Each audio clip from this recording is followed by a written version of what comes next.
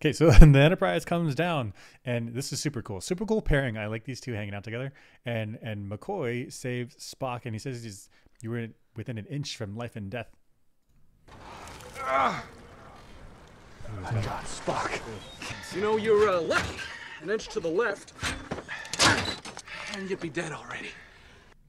Did you hear that? I didn't catch it. An inch to the left is he'd be dead. Yeah. That makes sense. Yeah, an inch, right?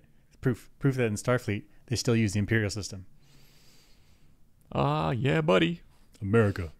America. It's okay. So does that mean that Starfleet and the Federation are an extension of the United States into the future?